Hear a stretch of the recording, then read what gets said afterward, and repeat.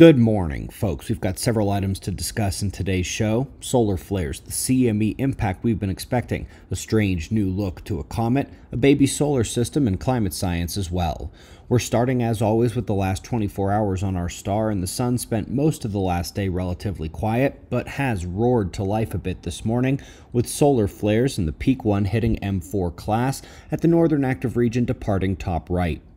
There does not appear to be any further CME activity heading our way from the flare events.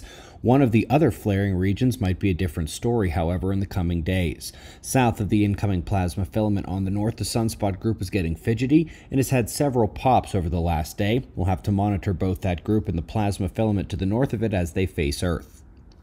You'll recall we had a CME released a few days ago, and it was expected to provide a minor impact to Earth middle of this week. The models had predicted a 4-day travel time, meaning it would hit tonight or tomorrow, but that's also extremely slow, and indeed, it appears to have struck already. Solar wind telemetry shows the impact happening last night, and upon its impact, the global magnetometer readings began their sharper deviations, which ended up resulting in very low-level geomagnetic storm activity. No concern here, but a good look at how it's very hard to predict the timing of these events. Folks, a new comet is making headlines for its strange appearance.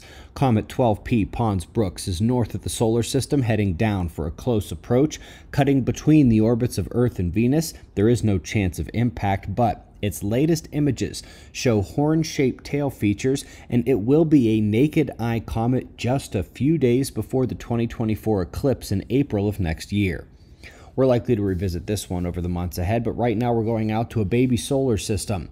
The stellar ignition was not terribly long ago, but now they're seeing spiral arms within the dusty disk around it and fragmentation of those arms into planets.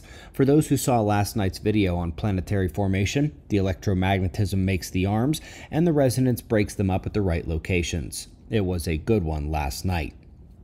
Lastly here, folks, climatologists are catching up, saying the Atlantic overturning circulation is due to shut down this century.